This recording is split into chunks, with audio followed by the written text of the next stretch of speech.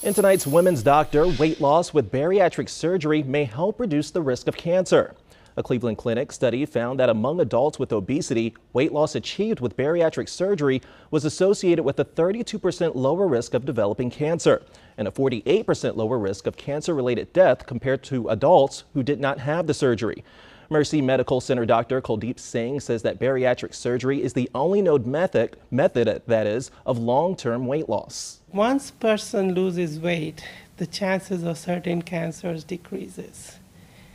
The obesity, the accumulation of total body fat, it is a very active organ system. It makes hormones that makes person prone to cancers.